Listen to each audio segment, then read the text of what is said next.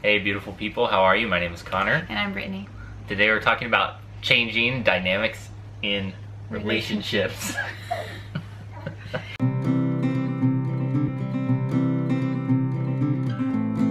Our membership site is growing and we want you to be a part of it. We have over 100 videos, so many exercises, tons of ways for you to learn, grow, heal, and inspire with us. Come on over and see what it's all about. It happens. It totally happens. I think it's a good thing. I do too. When it happens. And I think it probably is a tough thing when we're resisting it and when we have like really kind of rigid ideas about what our relationships are supposed to be looking like, and they're starting to change and we're like, no. That's scary. Yeah.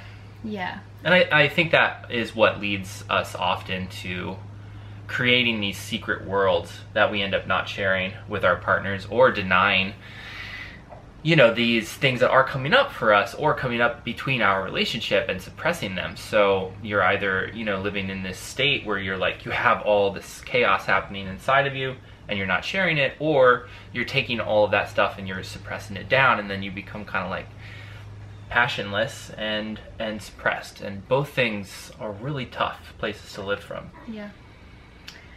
Yeah, I feel like it's really possible to change and grow alongside a partner or partners in any relationship dynamic. And also I think that, yeah, I mean, one of the reasons I'm excited to make this video is because I feel like our relationship dynamic has been changing.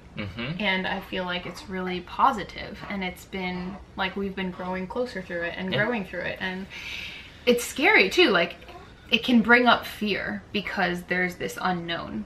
And my experience in the past with other relationships that felt more stagnant, and for me that was like monogamy, but I don't think that has to be the case at all. Totally. It just is the way that it was for me.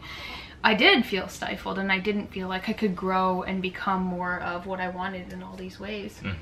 And that, like you said, led to like suppression. Yeah. And on the other side, I feel like you and I lately have been just like moving through the fear and talking about it and opening up and ultimately welcoming more of what we both want, and and really being open to things looking different than they have in the past for us. Yeah, it brings up this concept of flexibility versus rigidity, and this is talked a lot about in interpersonal neurobiology, a field of study by Dan Siegel, and, you know, talking about how the brain can't grow and it can't cope when it's in a rigid, fixed state. Right. And I think that that's what we're talking about in relationships, you know, like the more flexible and like with the flow we can be when these challenges come in the form of change, in the form of growth, in the form of like life. I mean, life is ever unfolding, ever changing, ever blossoming. It's like going through all these different phases and seasons and tides.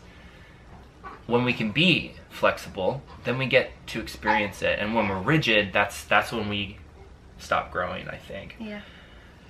So yeah, I do feel like in our relationship, like recently we have been evolving and things have been growing and things have been shifting in ways that I could not have foreseen, say, a year ago. Yeah. And there are parts of me that can't help but be in a somewhat rigid state about what I had envisioned for myself and for us and for, you know, our relationship. But to have that awareness that like that rigidity isn't really serving me, and the more that I can work on sort of uncovering what it is that's keeping me maybe in that rigid state, in that stuck state, and letting that stuff go so that I can open up and be a little more fluid and dynamic and flexible. Yeah. That's been the most helpful for me in growth promoting and ultimately healthy. Yeah. Yeah, so I feel like a part of me has this desire to share some sort of camaraderie and say, if you are experiencing growth or wanting to experience growth within yourself or in your relationships, and like you're feeling any fear around it, I feel like I can really understand that space. Yeah. And in my life, I've noticed like there's some things that bring up like fear and excitement simultaneously, and usually like I can have a gut sense of what feels right for me to follow. And that's the same for me, like in my relationship with myself and how it affects the relationships around me, and also those relationships specifically. Yeah, for sure. Yeah, and that camaraderie aspect, you know, like we're always in this very intentionally, but like we're sort of always setting ourselves up with challenges for our relationship because we just notice how beneficial they tend to be. That's right, and I really do feel like we are just growing closer. Like every time that we take these big leaps, yeah, it brings us closer ultimately, and I think a big part of that is because we're closer to ourselves, and I feel like we just are always creating more space to love each other and support each other. Yeah.